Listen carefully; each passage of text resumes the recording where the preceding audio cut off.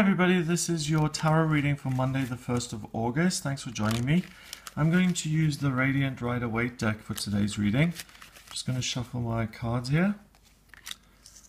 Okay, so it's the first day of the new month, and this is what we're starting with. Okay, so the first card is the Tower, and the Tower, you can see this structure, this building really being struck by lightning, being blown up, and things going tumbling. So it's a very dramatic change to the month we've just had. July is now over. We're looking at starting from scratch, building something new, and really undoing what has been there so far. The next card is the Five of Wands in reverse, and when the card is this way around, it represents conflict. Particularly what I'm getting today is creative conflict and really not being 100% clear on which direction to take.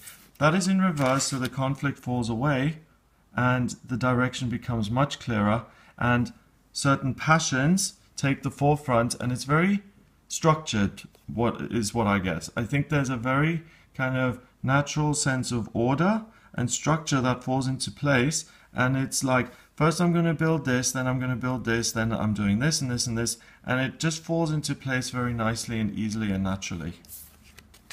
The final card is the Three of Wands, and the Three of Wands, when you look at it this way, it's about looking to the future, looking at expanding, looking at new beginnings outside of yourself, further away from yourself, and listening to your passion and your natural desire to move forward and to expand and grow. It's in reverse, and what I think happens is that the passion and the natural growth happens where you are, and rather than going externally and away from yourself, it's internal growth. So you turn inwards. These new beginnings are based on what you care about, what you discover within yourself, and really becoming very focused on what are my passions, what are my desires, and what do I want to implement. And really becoming a little bit more insular in terms of these are my desires and these are the outside world's wants and needs, and this is what I'm interested in. And it's very clear and it's very grown up in its scope, because it really is unapologetic and very cerebral in saying this is what I want and these are the facts of my life and this is what I'm going to now build. So you really start the month of August with a great sense of purpose and drive and passion, and it seems quite tough. You seem quite tough in terms of your conviction and in terms of this is what I believe in and this is what I'm actually interested in building. I'm not interested in building someone's cottage or the Eiffel Tower. I'm interested in building my new tower, which is going to replace the old structures in my life, which I've now outgrown and which have now ceased to exist. And it's really coming into your own power, your own strength, and building the structures and foundations in your life that you can rely on later on. So wow, that's really positive. It really indicates a great deal of strength, a great deal of personal vision, and the drive that goes along with the vision to actually implement what you're thinking of doing.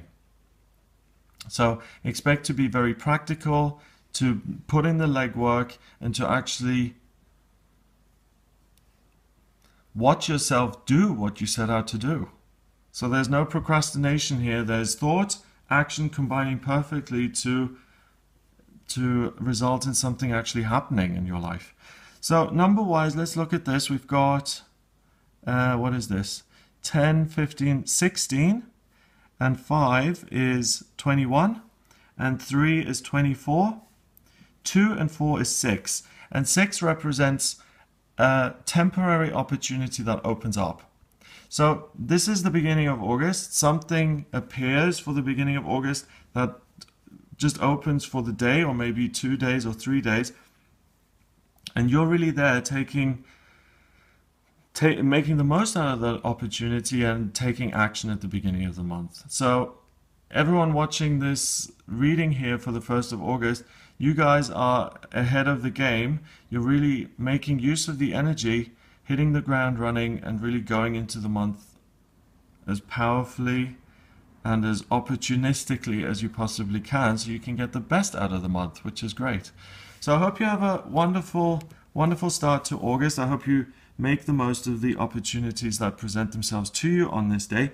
If you'd like a private reading about what you're looking to achieve in August, what are you trying to build? What is it that you're trying to create? And you need some guidance, whether that's in love or career or money or family, and you want some support, then please get in touch with me for a private reading.